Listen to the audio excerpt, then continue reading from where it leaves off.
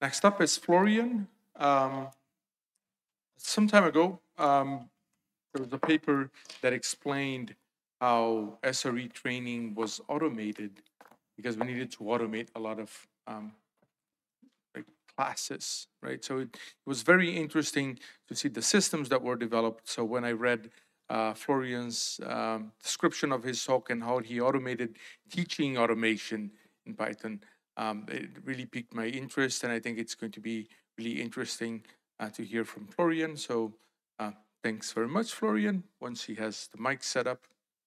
Automating teaching about automation in Python, which is probably the longest talk title I've ever come up with, but I couldn't resist. And I almost forgot to plug in my remote there. Let me fix that. So I'm Florian. I started programming in around 2006, mostly in QBasic, a very ancient language from DOS or Windows 95 times. And then switched to Python when I was working on an art project with a friend, where we modified an electric typewriter to automatically write out tweets from Twitter. And that was the point where I really was at the limit with the languages I knew. So I tried Ruby for a weekend, which, by the way, has a very nice tutorial in form of a comic with foxes. I would recommend reading it just for the fun. Then tried Python for a weekend. And, well, Python is basically my job now, so guess which one of both I liked most. In 2013, I started developing qutebrowser, a web browser written in Python using the Chromium engine, focused on keyboard usage, focused on power users, and that turned into a part-time job for me, funded by donations. Via qutebrowser, I also got into pytest, and as those things go, I ended up being a core maintainer of pytest at some point. Also giving pytest trainings to companies, mostly also trainings about Python best practices. So if you're interested in that, let's talk. And finally, I did my bachelor's studies in computer science at, it used to be called HSR when I finished. Now it's the Eastern Switzerland University of Applied Sciences, which is probably longer than my talk title, or OST, which is shorter. And I ended up being employed here for part of my time. So the time I'm not doing open source or company trainings, I work here at OST and teach Python to first semester students. That's the company, Bruhin Software, but this talk will be about the teaching I do here. So until last year, students here learned Java, and mostly only Java, as their primary programming language in their studies. Now, Java can be kind of a pain to deal with, especially if you really only want to get something done and make your life easier, rather than learn the kind of fundamentals of programming. Now, of course, both are important. But still, we had more and more places in the IT studies where Python is used as a tool to get something done, as a kind of teaching tool for simulations, for examples, for things like math, physics, AI, but also projects, the final bachelor thesis. And more students started to demand they want to see Python in their studies. And actually, lots of other universities internationally have introduced Python or even switched completely from things like Java or maybe C++ to Python. And we had nothing until then. So last year, we introduced a new course, Automatisierung mit Python, for all first semester bachelor students here, in addition to the existing Java course, but with a different goal, kind of solving real-time problems and making students' lives easier. The official goal is students will be able to use the Python programming language for simple and complex automation tasks. The philosophy behind that module was maybe kind of an experiment, at least for a first semester module, based on the flipped classroom idea. So we have no lectures, or almost no lectures. We have no paper exams. As you might guess, students love writing code on paper in the exam session. They don't. But instead, we have interactive graded labs and a small graded project. We also noticed we have many newcomers to the IT studies, or people mostly doing maybe support or network or other IT disciplines without much programming experience. And if you haven't done much programming before, the best way to learn programming as a craft is to get your hands dirty. And after all, there's a reason we are called the University of Applied Sciences. We want students to learn both theory, but also have actual programming practice. So I built up this course last year, where there are interactive labs about various topics based on a Jupyter Lab instance. I'll show you in a second about that. And after the theory, students have interactive exercises they solve as part of this Jupyter notebook.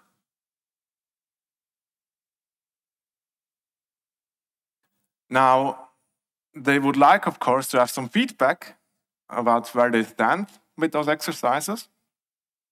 And that's the point where things start to scale rather badly. Because I have over 100 students, yet I'm a single person mostly doing this, with some help, of course. So what I did was writing automated tests for those exercises, where people can run a command in the Jupyter notebook and see an overview of where they stand, of how many test cases passed or failed, but without getting the full output of what exactly their problems were. Because if they did, then it would just be a game of who puts the most time in it, and everyone would have a very good mark, which on the one hand is nice, but on the other hand, there's kind of something we need to grade. So the idea is that there is one ungraded lab. That's actually what I started with yesterday and today. If you were wondering why 15 people suddenly started walking out after Dave Halter's talk, that's not about him or his talk. Those were my students just taking a look at the conference here. Because why not if there is a Python conference in the building over? Then there are 5 graded labs, which are a third of the final grade, with those automated tests, and a final project they hand in, which are 2/3 of the final grade, but graded manually. More about that in a second. It covers things like just Python basics, flow control, data structures, writing a command line tool, and using web APIs. So really things which might be useful in your studies and your daily lives.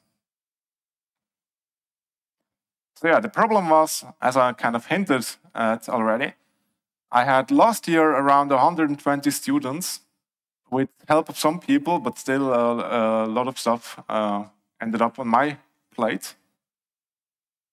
And that made out a total of 9 slots, 4 hours each, every 2 weeks.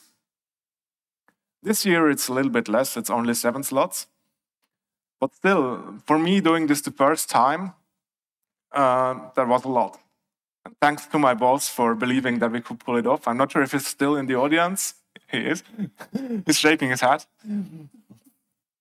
But in addition to all that, I love writing open source, like qutebrowser and pytest, and giving company trainings. So I didn't want to give this up. So this kind of should stay a part-time occupation. And other people were busy too. Of course, I did get some help, but still, it was quite a rush of adrenaline when I did this the first time. So with over 100 students, any kind of manual, tedious, boring work is almost certainly worth automating. If I'm teaching students how to make their studies easier, might as well make my job a little bit easier using automation. After all, why not focus on the interesting part? Creating an environment to help people learn, on helping people who are stuck, and just the beauty of teaching. I like helping people, I like seeing people succeed, so I'd rather spend my time on that. And let Python do the boring part. Bonus points, I'm doing more or less the same module every year, so I hope, I expect my work to get easier every year. However, a word of caution, automation is not a complete substitute for teaching. You can take it too far if you, at some point, your students just call you lazy. And I've seen this happen before, where lecturers ask students to write exam questions for them. That doesn't really end well. But still, I'd like to focus my attention on whatever benefits students most. Now, there's of course a danger when you automate things. You would think it starts with you writing code, then your automation takes over, and you have lots of free time because you don't have to work anymore. In reality, it might look a little bit different. You end up debugging your code. And just in the second I mentioned debugging, my remote dies. Nice timing. Oh well. Then you need to rethink your approach, and suddenly you're working on an open source project and have no time for what you actually intended to do. Back in 2013, when I started qutebrowser, I also thought, well, it should be an easy thing, an easy project. I didn't think I would still be working on it almost 10 years later. And I kind of did the same mistake here a little bit. It really reminded me of that when I saw Bittner's talk this morning. I thought, oh well, I just need a handful of very simple scripts. Why should I bother setting up like a Python package, type annotations, linters, formatters, or tests? Oh, whoops, I'm a pytest maintainer. Oh well. So I started with a couple of scripts for like deploying the notebook files to the server, scraping participants, like students in my course, more about that in a second, sending welcome mails to them, other automated mail sending. We continued with a project called Testing as a Service, where the tests actually run in a separate, isolated container, so that students only get this kind of redacted information about the test cases. Then in the lectures, I figured out, well, it's kind of tedious when students ask me what actually went wrong, because I need to go check the report they submitted by hand. So I wrote a GUI tool which displays the test report and the notebook. Then I noticed, well, it would be nice to kind of get a feeling of where people stand, get an overview. So that's another script. Then some more utilities just for handling things. Then the final project came along last year. And I figured out, well, might as well make the grading a little bit easier. That's another 1,000 lines of code. And finally, to rerun the tests for everyone locally in a parallelized way, because I might have improved things in the tests for everyone and such. And calculating the final grade, that's another 1,000 lines of code. So what I thought would be a couple of small, simple scripts ended up being 45 Python files and around 6,500 lines of code, or 5,000 lines of code, according to Tokai, which is a replacement for the CLOC count lines of code tools. That's not including the lab solutions and tests for the labs, which is another 4,000 lines or so. Well, whoops. But it turned out great.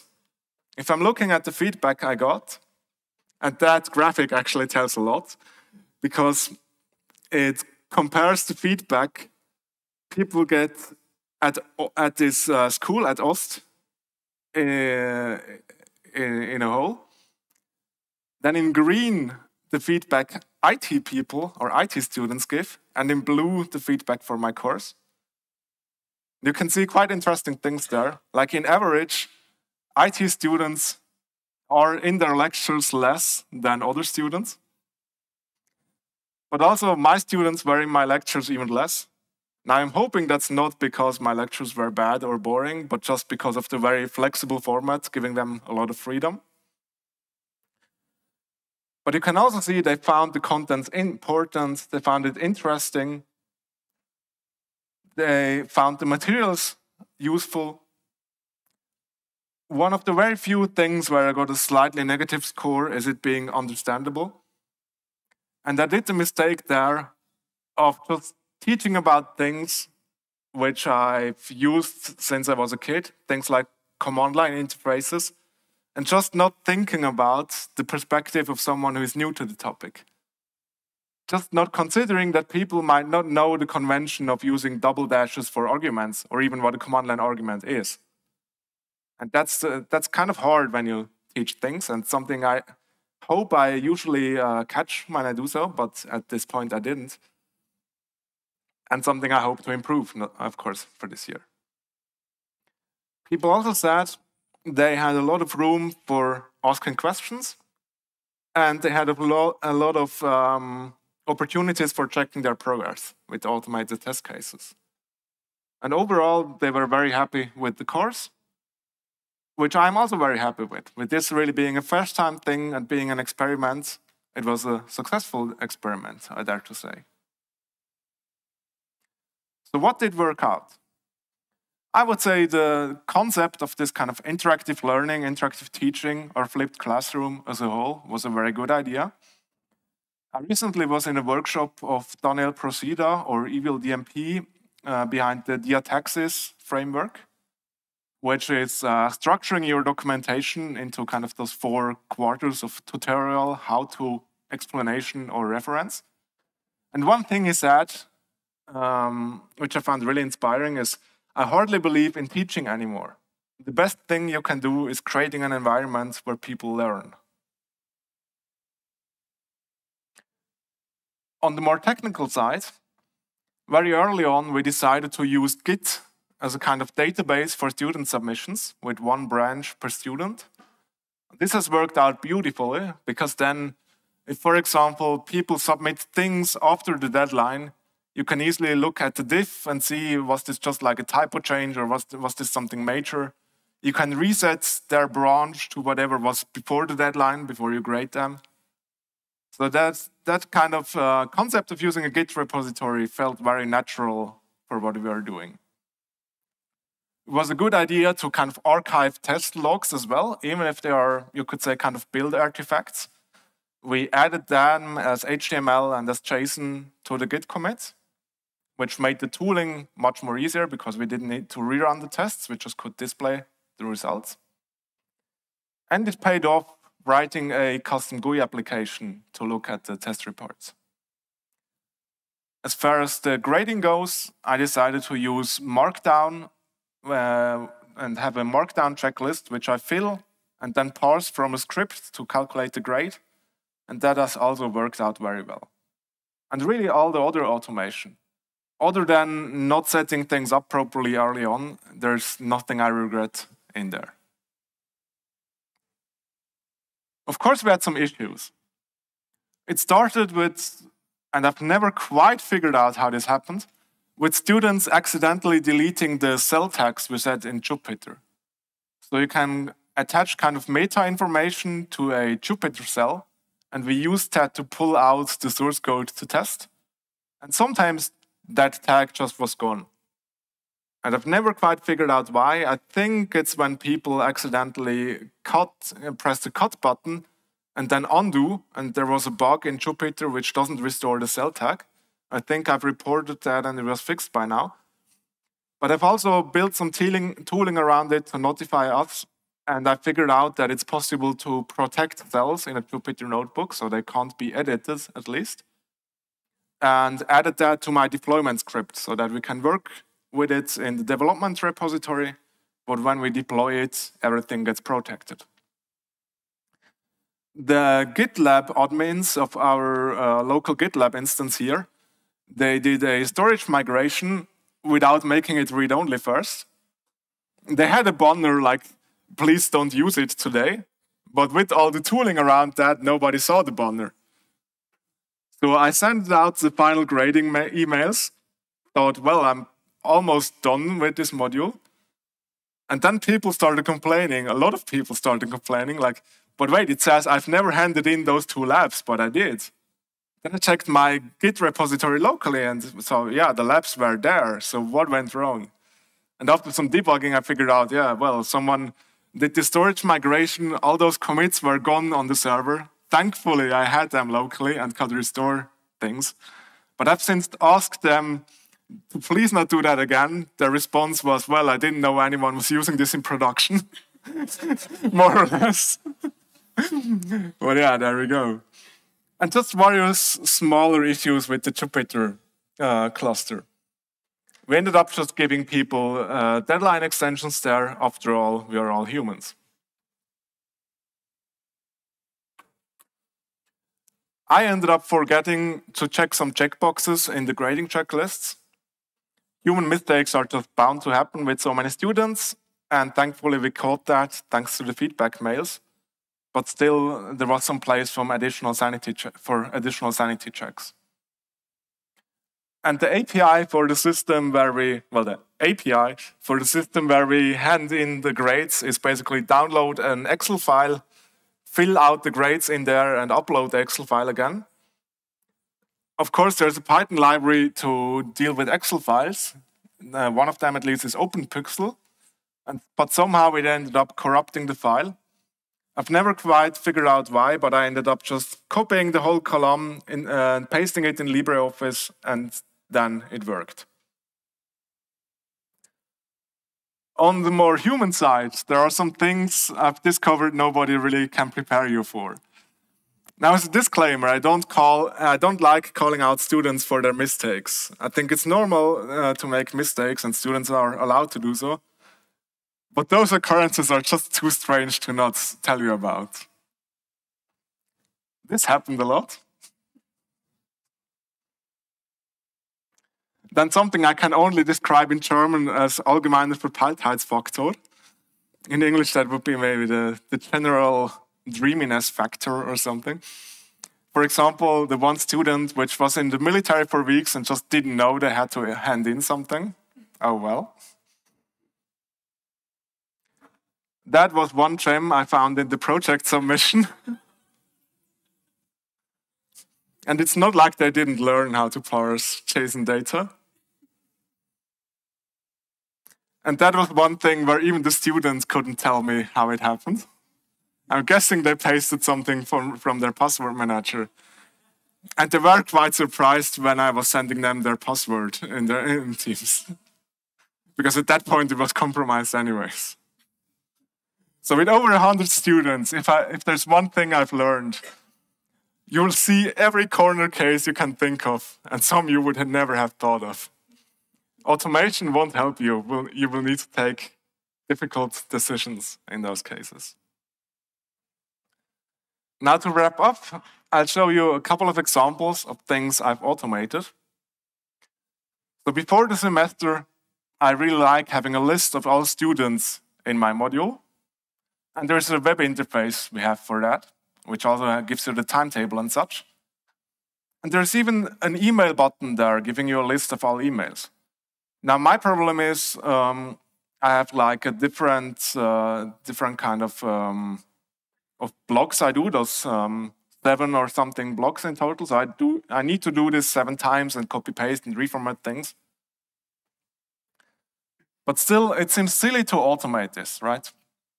If you look at how many times you shave off the task and how often you do the task, then across 5 years, there's a certain time you can spend on automating. Here I saved maybe 5 minutes, but I only have new students once a year, so I can only spend 25 minutes at automating this, right? Well, that's what I thought too last year, so I did it manually. This year, I learned from last year, people get added to your course last minute, even after you send out your welcome mails, even after the semester started, for whatever reason. People leave in the middle semester, and nobody cares telling you about things like that. So I ended up scraping this website. There's no API for this student data as far as I know. I discovered there's like 200 kilobytes of JSON sent with every page load. Now I'm not wondering why this loads so slow anymore, but not the data I actually needed. So I ended up parsing the HTML. Now the problem is it's kind of a weird Microsoft OAuth or whatever based login flow. And there are like several libraries from Microsoft, but mainly tailored around API access. I wasn't able to figure it out and thought, well, whatever, I'm writing a browser with a Python library, so I might as well just do the login, maybe with a little bit of JavaScript, and then grab the session cookie. It works out beautifully. Then during the semester, I wrote this tool here, where at the bottom I have a list of all passed or failed tests. At the left, I have the Jupyter notebook with the code they handed in, and at the right, I have the pytest HTML output with the test failures. And then I can just select the test at the bottom, and it will jump to the right place, both in the notebook and in the test report. On the right, I also see all Git commits of the student, so I can see earlier submissions, and it checks them out and displays those instead. And at the bottom, I have some shortcuts to jump to different labs or different students easily. I also wrote some command line tools, one to get a kind of overview of all submissions and who has handed them in, and also who has kind of which grade, if you were to grade them as they are right now. I've discovered it would be nice to see if someone has a certain mistake or certain error, if others have the same problem as well. So I wrote a kind of grep tool, which either searches through the test reports or displays the outcome of a given test for all students.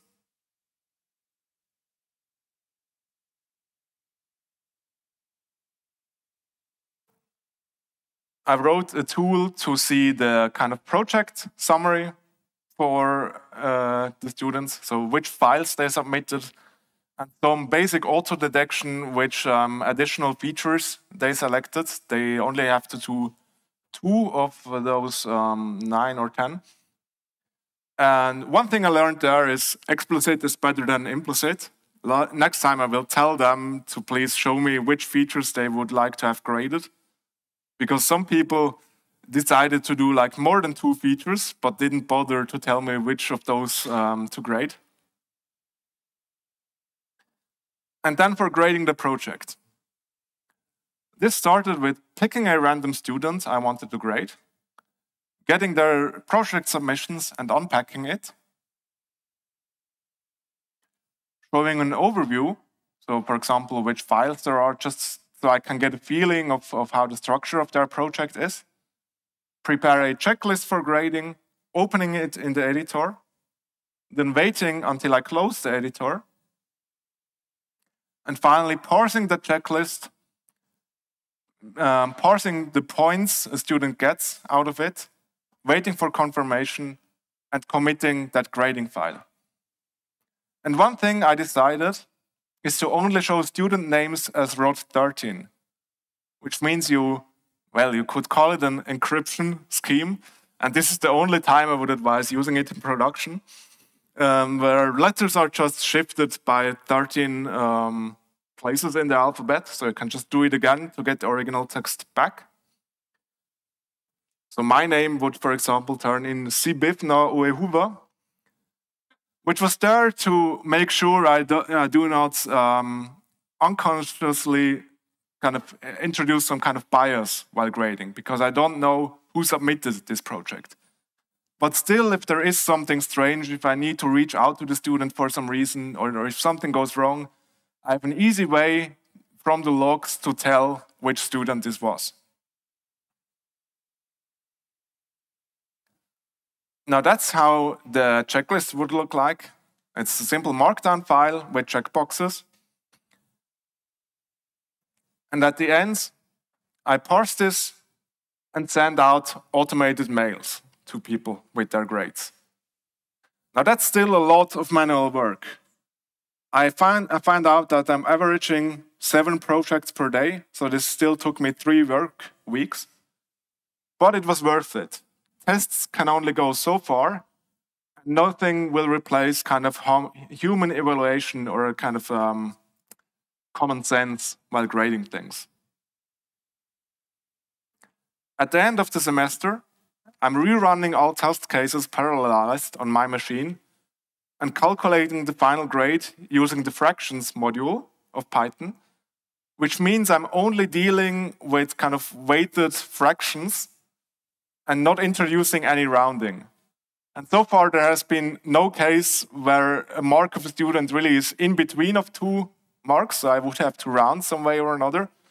So I got 0 discussions about, but my grade was rounded somehow, because no grade was rounded. So what's up next? Well, since yesterday, I'm teaching another around 100 students, and I'm, well, not very looking forward to grading another 100 students in January, but that's what it is.